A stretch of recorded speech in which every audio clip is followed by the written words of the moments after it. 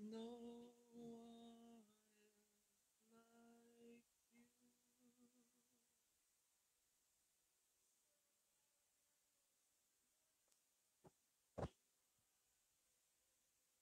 You're the miracles of grace.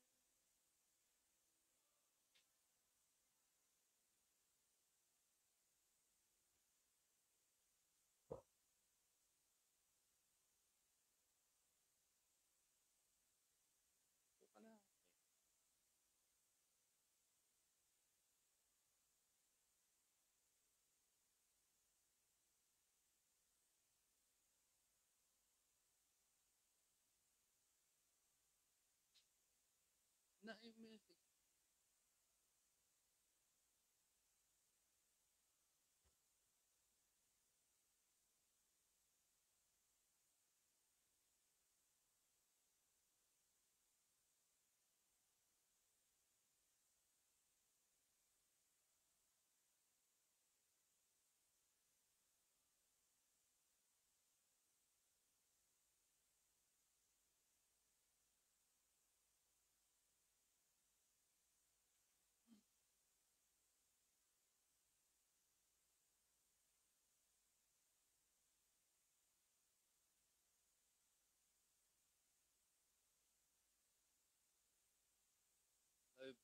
Magla-live po tayo in about 7 minutes.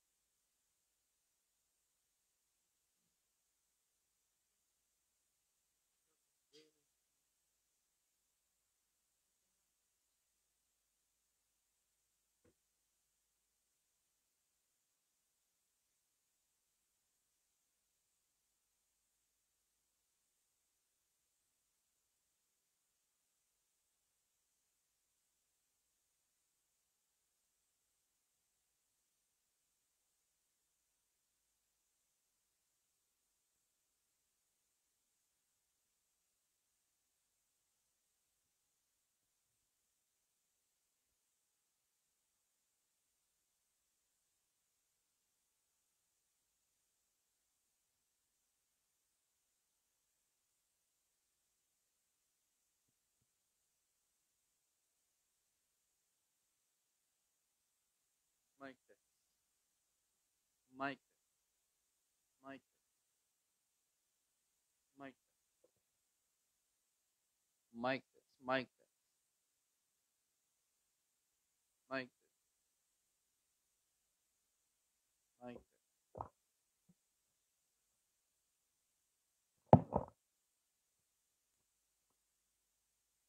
Mic test. Mic test. Thank you, Lord.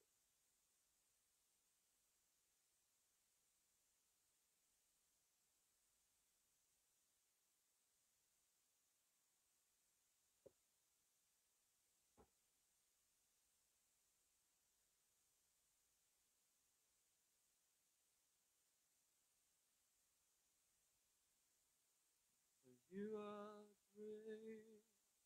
You're the miracle of grace. There's no one like you.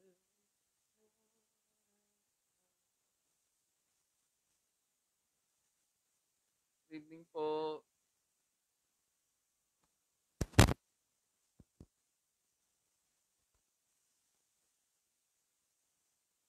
Good evening, everyone. Sally, good evening. Antoinette, Eric, good evening. My sister is watching in Canada. Josephine, God, Mika, good evening. We will be starting in 4 minutes. Okay. Praise God. Faith is also watching right now. Good evening po. Magandang gabi po sa inyong lahat. Well, watching with us.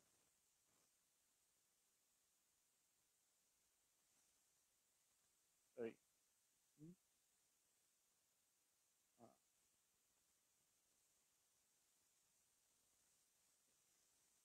sorry.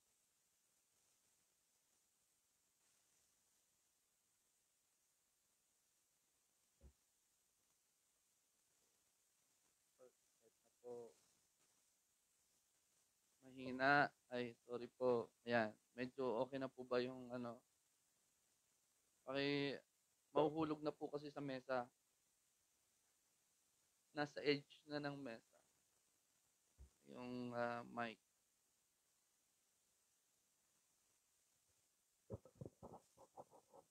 Wala naman eh. Yes. Praise God. Good evening po again. 2 minutes po. I'm We are also live on actually on YouTube. Sobrang lakas daw ng volume. Ano ba 'yun? Kakapingin po. Sabi po ni Sis Olivia. Alin po ba yung malakas? Yun. Hinaan nyo na lang po yung volume nyo. No? Sabi naman po ng iba malakas. Sabi ng iba mahina. Ano gaya? From Lucky, welcome.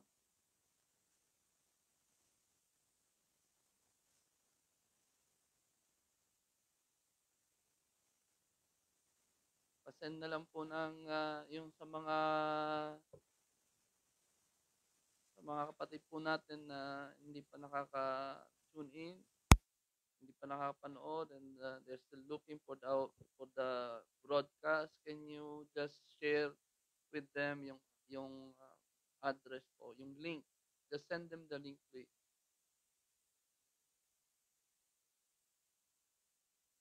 Paki-send na lang po sa kanila yung link natin, and we will be starting in about a minute. Okay.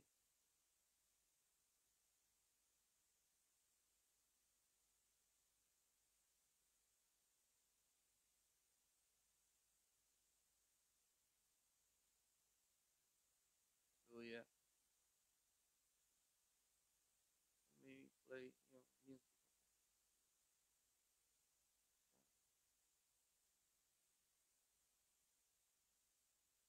Meiji, good evening. Bell is watching as well. Good evening. Mahina daw. Okay. Ngayon, malakas. Mahina po. Okay. Sige. Nalakas. Mahina po talaga kanina yung boses ko. Pero pag nilakasan ko po, ay talagang malakas. Ano po? Floor is watching as well. Good evening, Floor. Ate Bell, good evening. Yan. Okay? So, pwede na po tayong mag-start. Sige po, tayo po let us close our eyes and bow our heads. Hallelujah. Let's pray. God is with us right now. Sinasamahan tayo ng Lord ngayong gabi. For He has said in His word, 2 or 3 gathered in His name, He will be in our midst. Yes, Father God, we thank you, Lord, for this evening, because once again, Lord, you have allowed us to broadcast your word. your message to your people. Salamat po, Ama, sapagkat, Lord, you never fail to guide us, to protect us, O Lord. Every day of our life, Lord, ay kami po ay patuloy mo, Lord, sinasamahan. Hindi mo kami pinababayaan. Patuloy mo, Lord, na kami po ay ingatan through all this, O God. Alam ko, Lord, na that you are in full control of all our situations. Wala pong hidden sa iyo, Lord. Walang Lord, walang lingid sa iyong kaalaman. Lahat pong ito, Lord, na nangyayari, it is within your control, Lord, because you are a sovereign God. You are all-powerful God. We thank you, Father God. Salamat po, O Diyos. Cleanse us, Lord, by the blood of your Son, Jesus Christ. Patawarin mo po kami, Ama, kung we have taken for granted, Lord, your presence in our life. We have taken for granted a lot of things that you have bestowed us, Lord. Ang daming bagay, Lord, na dapat kaming ipagpasalamat.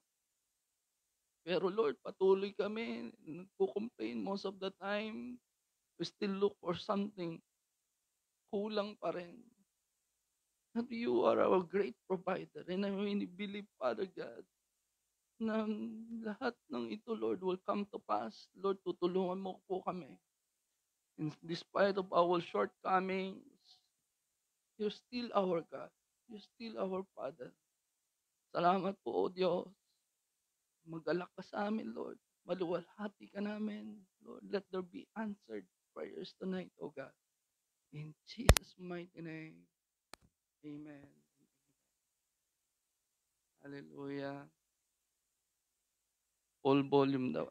Mahina pa rin. Praise God. Camille is watching right now. Thank you po. Glory to God po. Oh, as I was last night, we had this chain prayer with the UAE, with most of the UAE pastors. No, started at 12 midnight last night, and I took off the second slot, which is 12:30 to 1. And while I was praying, eh, in-impress sa akin ni Lord itong mensaheng ito. Hindi pa po ako matapos-tapos. Hindi po ako matapos-tapos talaga sa prayer ko. Hindi po ako makatulog because of this message that gustong gustong malaman ng lahat. You know, and I feel like I fall short doon sa aking responsibility. And so tonight I actually I have written this as God impressed to me His word last night. Kagabi po ito, tuloy-tuloy at 1:30 na po siguro ako natapos. And then sabi po ni Lord, most people are not taking the current situation seriously. Totoo po. A lot of people are not taking this situation seriously. Bakit po? You see, people are becoming complacent. No, some still think that this will just go anytime soon, and they will just sleep over it. And when they wake up, it's all gone. Tapos na lahat. Without even doing something, and they're expecting that this will all be gone. No, some are taking it in strides. No, and have taken the time to enjoy playing games. Uy, ang daming time maglaro ngayon. Ang daming time na TikTok. Daming time to engage in social media, indulge in worldly affairs, and some even do not stop with their ambition to get more money, to get rich. Diba? Is the truth. Ito po yung katotohanan.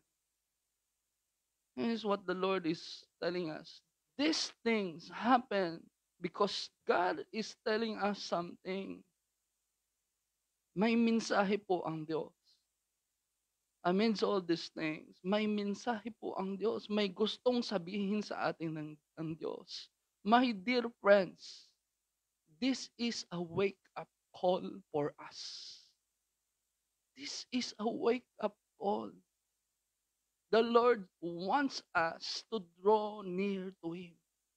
That is His message. God has taken most of the things that hinders us from coming to Him. Things that are keeping us busy.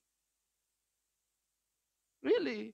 Totoo po yun. So that we can truly have time to be alone with Him. Kasi wala na tayong time sa Kanya. You've been saying, di ba, yung po ang sinasabi natin palagi. Now, busy tayo. I don't have time for the church. I don't have time to pray. May gagawin pa ako. No? Pero ang gusto na ng Lord, mga kapatid, is that we have time for Him. We have time to be alone with Him, to worship Him, to talk to Him, and develop and grow our relationship with Him. This is our time, mga kapatid, with God. This is our time. I'm not saying, mga kapatid, that to be serious is to worry about what is happening. To have fear. Yung matakot tayo, what is happening. I'm not saying that. What I'm saying right now is, what are we doing? Ano po ang ginagawa natin sa gitna ng storm na to? What are we doing right now? No? No, people are always looking at something to bash. Diba? Ang tatalino. But what exactly are we doing in the midst of all this? Mga kapatid, God has said, ito po, you have seen this verse a lot of time. And this is the verse that God wants us to understand truly. And this verse is for us. Para sa atin po ito. It is written in 2 Chronicles chapter 7 verse 13 to 14. I have posted this sa ating group chat. God has said, when I shut off the heavens so that there is no rain, or command locusts to devour the land, or send a plague among my people, if my people who are called by my name will humble themselves and pray and seek my face and turn from their wicked ways, then I will hear from heaven and I will forgive their sin and heal their land. Okay. Some people, this is actually for the people of Israel. Some will say that. Some are claiming that. But brothers and sisters, you have to remember that these things were written to teach us. It is written also, mga kapatid, in Romans chapter 15, verse 4, for whatever things were written before, were written for our learning, upang tayo po ay may matutunan, that we through the patience and comfort of the scriptures might have hope, upang magkaroon po tayo ng pag-asa. And this is also written for us to set as an example. Nakasulat po yan sa 1 Corinthians chapter 10 verse 6 to 11. Ang sabi po doon, now these things became our examples, to the intent that we should not lust after evil things as they also lusted. And do not become idolaters, as were some of them. As it is written, the people sat down to eat and drink and rose up to play. Sounds familiar? Sounds familiar, di po ba? Nor let us commit sexual immorality as some of them did. And in one day, 23,000 fell. Nor let us tempt Christ, as some of them also tempted, and were destroyed by serpents. Nor complain. Sounds familiar? As some of them also complained, and were destroyed by the destroyer. Now all these things happened to them as examples, and they were written for our admonition, upon whom the ends of the ages has come. Mga kapatid, again, let me go back dun sa 2 Chronicles chapter 7, verse 14. Sino po ba ang tinutukoy dito? Ang sabi po doon, if my people, are you His people? You call yourselves Christians, and you are His people. You are part of this. Kasama ka doon. Bawat isa sa atin. At ang sabi niya, who are called by my name, you are called by His name. Mga kapatid, will humble themselves. Are you humbling yourselves to the Lord? Have you done that? Have we really humbled ourselves and pray and seek His face and turn from our wicked ways? Have we done that? Really? I was singing the song last night as well. Yung kanina pinatutugtog natin, you deserve the glory. God deserves the glory, mga kapatid. God deserves the glory. Ang sabi po sa Psalms chapter 96 verse 8 to 9, give to the Lord the glory due His name. Bring an offering and come into His court. Oh, worship the Lord in the beauty of holiness. Tremble before Him, all the earth. God deserves the glory, mga kapatid.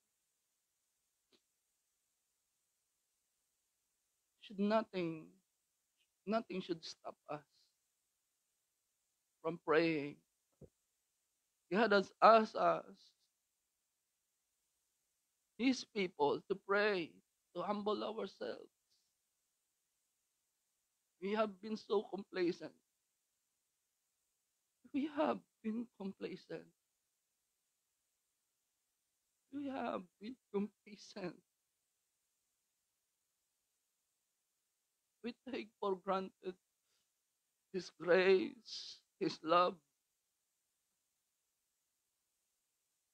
God is asking us, His people, tayo yun, mga kapatid. Tayo yun. It's you. Huwag ka nang magturo ng iba. Huwag ka nang maghanap ng iba pa.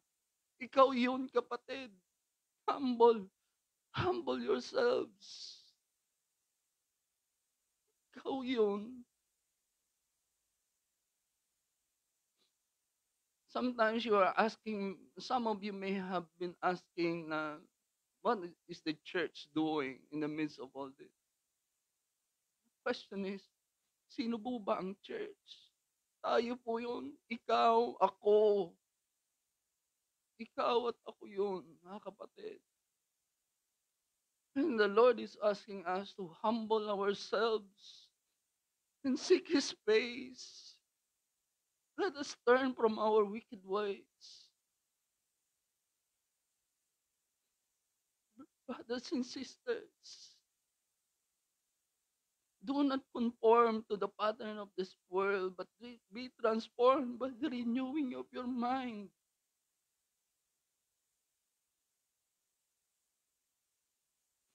Let us pray, Lord, mga kapatid. Let us pray.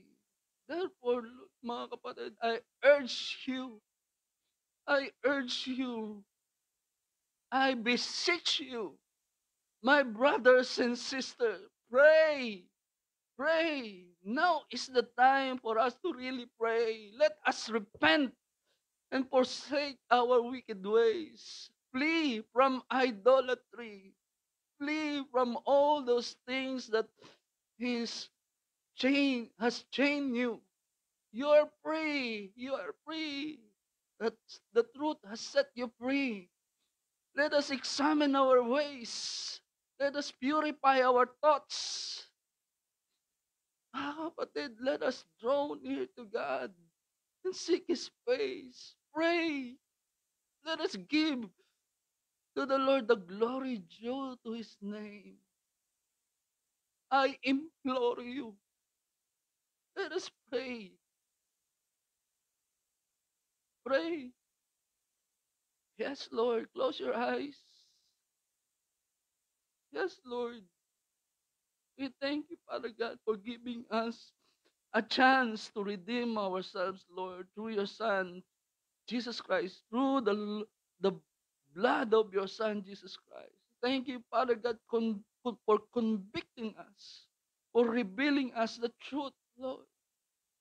Thank you, Father God, sapagkat kami po ay tinawag mo muli, Lord, upang manalangin, tunay na manalangin sa iyo, lumapit sa iyo. Iwaksi ang kasalanan sa buhay po namin. Salamat po, Lord, sa pagkakataon. Lord, we humble ourselves to you. We bow down to you, Lord. For apart from you, Lord, we are nothing. Wala po kaming magagawa, Lord. All our righteousness are filthy rags, O God. Apart from your Son, Jesus Christ. And we come to you, Lord, in the name of your Son, Jesus Christ. Lord, look upon us with favor. Tignan mo po kami, Lord. Kaawaan mo po ang iyong mga anak, Lord. Hallelujah, Father God. Pinupuri ka namin sa kabila ng lahat ng ito. Niluluwalhati ka namin, pinasasalamatan ka namin, at nananampalataya kami sa iyong kapangyarihan, Lord. Banal ka, dakila ka, mabuti kang Diyos. You have a great plan for your children. Matindi, Lord, ang iyong pangako sa amin, Lord, na hindi mo kami iiwan at hindi mo kami pababayaan. Oh, Father God, look up upon your people, Lord. We are, Lord, turning from our wicked ways, Lord. Winawaksi po namin, Lord, ang aming mga kasalanan, Lord. By the blood of your Son, Jesus Christ, cleanse us, Lord. Purify our thoughts. Purify our mind, our hearts, O God. Na patuloy, Lord, na ilagay mo sa puso namin ang iyong mga salita upang, Lord, hindi kami magkasala sa iyo. Lord, tulungan mo po kami sa gitna ng krisis na ito, ng pandemic na ito, Lord. Tulungan mo ang iyong mga anak, Lord. Lift us up, O God. Amidst all these trials and sufferings, amidst these tribulations that we are experiencing, Lord, right now, lift us up, Lord. Itaas mo po kami. Lord, cover us with your wings. Give us strength, Lord. Hallelujah.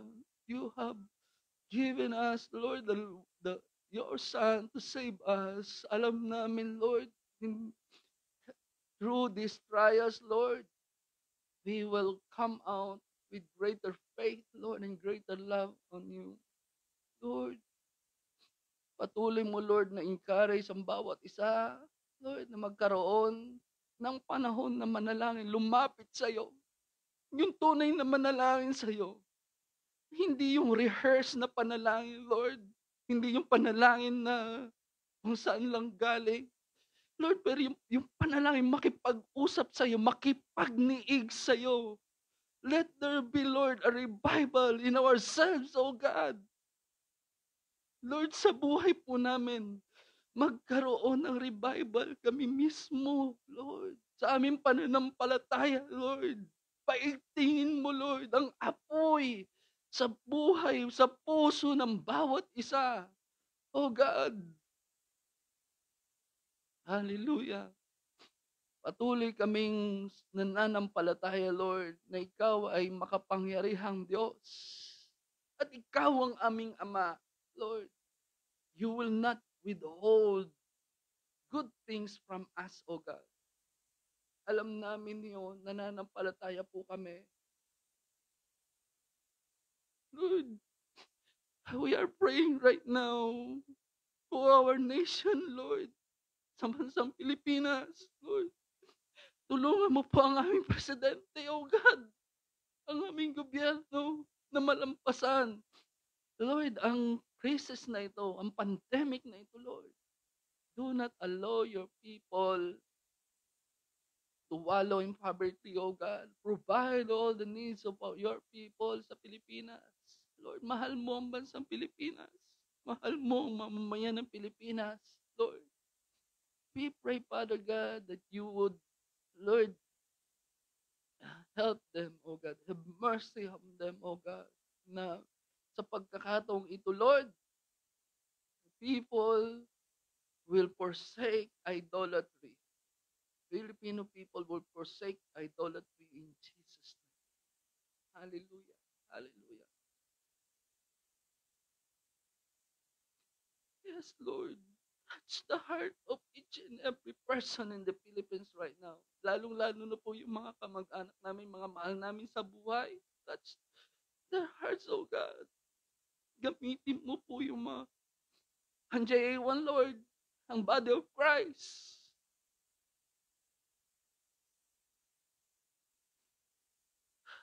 Upang ihaon ang bansa po namin. Touch the hearts of those people who are in power, Lord. Yung mga tao na nasa posisyon, Lord. Touch their heart, oh God, right now. Para tulungan ang aming gobyerno, ang bawat mamamayang Pilipino, lalo-lalo yung mga mahihirap, Lord. Yes, oh God. Salamat po, oh Diyos. We are praying even, Lord, sa lahat ng OFW right now that are suffering because they have lost their job, Lord. We are praying right now for them, oh God, that you would comfort them, Lord, that you would open up better opportunities, Lord, better opportunities, greater opportunities, that you would open the windows of heaven, oh God, sa buhay po nila, Lord, that you will supply and you will provide, Lord, magagandang opportunities, Lord, sa kanila. Yes, Lord. Tulungan mo po sila, Lord. Tulungan mo po kami. Lord, ang ekonomiya ng bawat bansa, Lord. Ang bansang ito na kung saan na kami po ay naroon, ang UAE, Lord, i-bless mo po. Lord, touch the hearts of the rulers of this nation, O God, that they will give us favor, Lord. Hallelujah. Lord, touch the hearts of the rulers of this nation, O God, in Jesus' mighty name. Lord, use them as a channel of your blessing, O God. In Jesus' name. Yes, O God. Salamat po, Lord. We bless the nation of Israel, Lord. In Jesus' name. And as we bless them, Lord, you will bless us as well, O God. Ligtas mo po kami, Lord, sa virus na ito, sa COVID-19 virus na ito, Lord. The blood of Jesus, cover us, Lord. Cover us with the blood of Jesus. Let your divine protection, Lord, be upon us, O God. We pray, Father God. We pray, Father God. kapatid ko that are waiting for a new job, kay Krisa, Lord. Alam ko, Lord, may the best na trabaho kang nakalaan sa kanya in Jesus' name. I pray, Father God, sa mga kapatid namin sa Sharjah, Lord, I pray na hindi po siya, Lord, mahawa sa virus, sa virus na COVID-19 in Jesus' name. You are covering him right now by the blood of your Son, Jesus Christ. Hallelujah. Maluwalhati ka, Lord. Maluwalhati ka sa buhay po namin, sa buhay ng iyong mga anak. Lord, I pray, Lord, that this instance, this challenge, Lord, will lead us to draw near to you, na lumapit kami sa iyo. There's nothing in this world that could ever take your place in our life, Lord. Nothing, Lord. Ikaw lang, Lord. Sapagkat ikaw lang ang tunay na nagmahal sa amin. Lord, ikaw lang. Father God, we pray that all these people that are watching right now, Lord, hipuin mo po yung puso nila, Lord. At Lord, magkaroon sila ng pagkakataon ng time spend, Lord, for you, to you, Lord. Na talagang mag-pray po ang bawat isa. Mag-pray ang bawat isa. Father God, salamat po, Lord, sa pagtutuwid sa amin. For reminding us, Lord. Salamat po. You did not allow us, O God, na hindi na mabulag, Lord.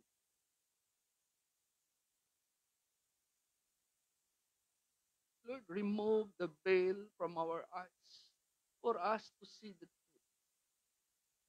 Remove, Lord, yung mga bagay na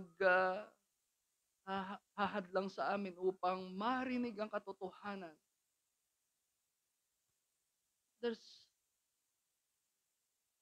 the chief purpose of our life is to glorify you. Salamat po, O Diyos. Patuloy ka naming pinasasalamatan. Itataas, luluwalhatiin, Lord. Hallelujah.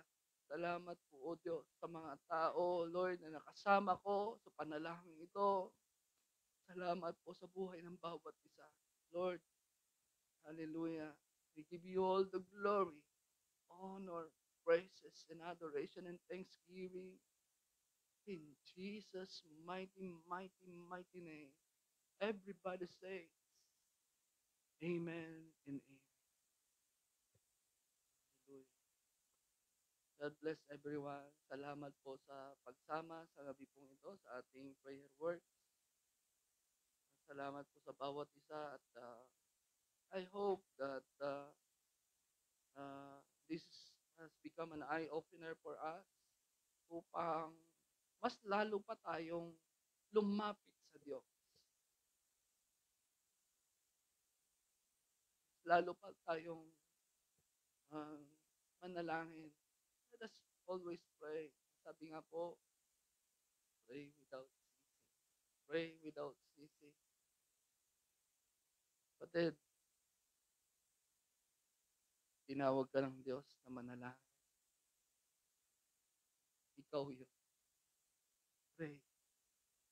Pray. Pray. God bless everyone. Good night.